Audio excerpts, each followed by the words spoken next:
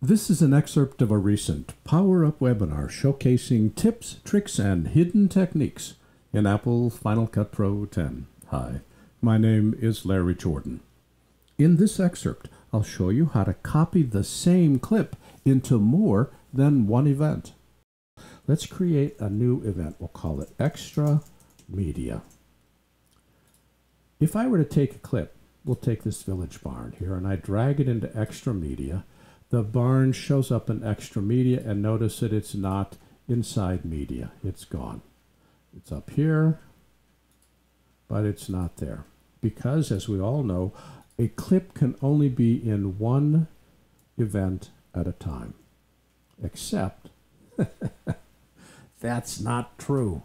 Let me show you. Let's take our polar bear clip. Notice I did the undo key, so I've got nothing in Extra Media. It's empty. If I take the polar bear clip and I start to drag, and as soon as I start to drag, I hold the Option key down after the drag starts and drop it on top of Extra Media, now the polar bear clip is both in the Media event and the Extra Media event. And what Final Cut has done is it's created a second alias that points to the source file. I haven't duplicated the file. I haven't taken up additional storage space. I've simply made an independent copy of that clip using aliases. What's really nice is these are not clones. Whatever I do to the first polar bear clip does not affect the second polar bear clip. I can have different color grading. I can have different ins and outs. I can change the speed of clip 1. Doesn't affect clip 2.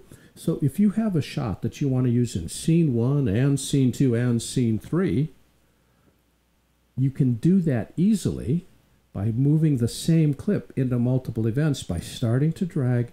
Once the clip is moving, hold the Option key down and drag it to the event you want it to go to. These are not clones.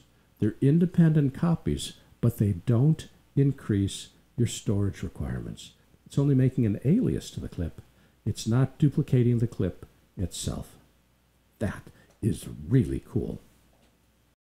This has been an excerpt of a recent Power Up webinar looking at tips, tricks, and hidden techniques inside Apple Final Cut Pro 10. For the complete version of this online training, please visit our store at larryjordan.com/store and look for Webinar 276. By the way, membership is a great value when you need to stretch your training dollars. Membership in our video training library saves you money and time. You can access all our videos for a low monthly price of only $19.99. That's more than 1,900 movies, hundreds of hours, on a wide variety of subjects. Plus, premium members can download practice media and projects. Our training covers Apple and Adobe software. We update it multiple times each month. And for more information, visit larryjordan.com/membership. And thanks.